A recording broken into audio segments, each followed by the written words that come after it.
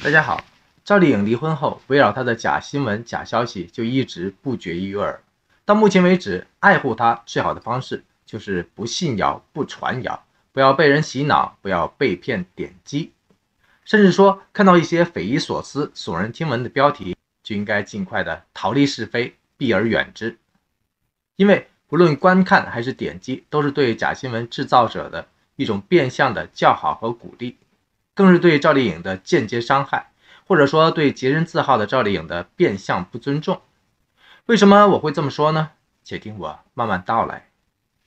2018年，赵丽颖的工作室就发布了一则声明，痛斥新浪、头条等媒体平台上各种无中生有、瞎编乱造的谣言和谎言，直指个别居心叵测的自媒体和营销号恶意消费赵丽颖，肆意捏造、诋毁、中伤和侵犯赵丽颖的名誉权和隐私权。如果您感兴趣，可以在视频的最后一起围观一下某知名造假号精心打造出来的吴亦凡和赵丽颖的梦幻婚姻。这些貌似天马行空的对名人撮合的想象，不是对赵丽颖的祝福，而是对赵丽颖名誉上的2次、3次甚至于 N 次的伤害。如果评分标准是从1分的最低分到10分的最高分，你又愿意打几分给这种想象力丰富、唯美浪漫的名场面呢？欢迎您在评论区中尽情评分和评论，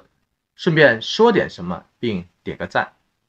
您或许不知道，近年来韩国娱乐圈仿佛成了一个吞噬希望、凶险无边的黑暗诅咒，不少明星一个接一个的自杀身亡，让人不忍卒睹，不寒而栗。通过相关部门的层层曝光，显示出这些离奇死亡的黑色个案背后，其实就隐藏着大量不为人知的流言蜚语、龌龊谣传，就包括大量只求博人眼球的营销号，以及信谣传谣的键盘侠的身影。所谓人言可畏，100年前那个杀死阮玲玉的鬼影幽灵，也就是他在自己遗书上留下的4个字，依旧徘徊在当今的娱乐圈，无论在韩国还是在中国，依旧没变。这4个字就是刚刚提到的人言可畏这4个字。或许有些粉丝只是单纯的喜欢 idol， 喜欢听到任何关于偶像的信息，无论真假。